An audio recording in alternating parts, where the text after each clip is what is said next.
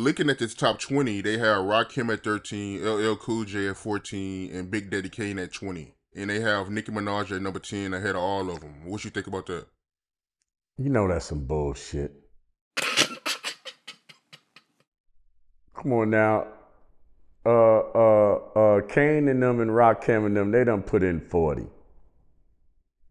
Come on now.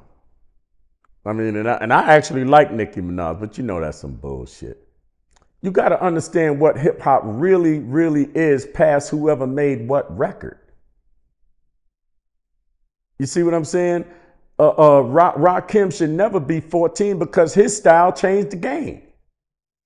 The average rapper from a certain point to a certain point, you had to rap like Rakim. That was the only time that cats from my era that we had to alter our style to be more up to date with what he was doing and what was going on when he started rhyming within the rhymes and all that. How could you disrespect the game like that? He's easily, if you just talking about the pure rappers like Rakim and somebody like Cool G Rap, those is basically the top rappers of the game. Pure rappers. Records aside and records aside and all that, just a pure rapper. Rakim, he should never be 14.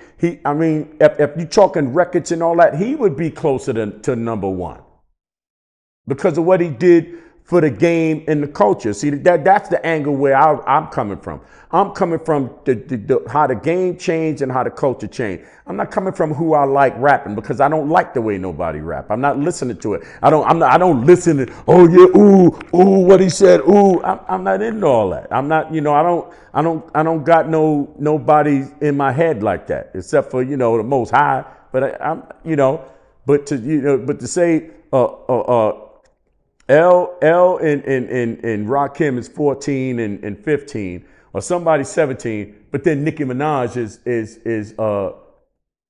is number 10. Based on what? That's where it don't make sense. You know what I mean? Nicki Minaj being on that's blasphemy. And I don't got nothing wrong with Nicki. I like Nicki Minaj. She could write. She decent looking chick, but even if she was better than Rakim, you don't put over no goddamn Rakim. What kind of shit is that?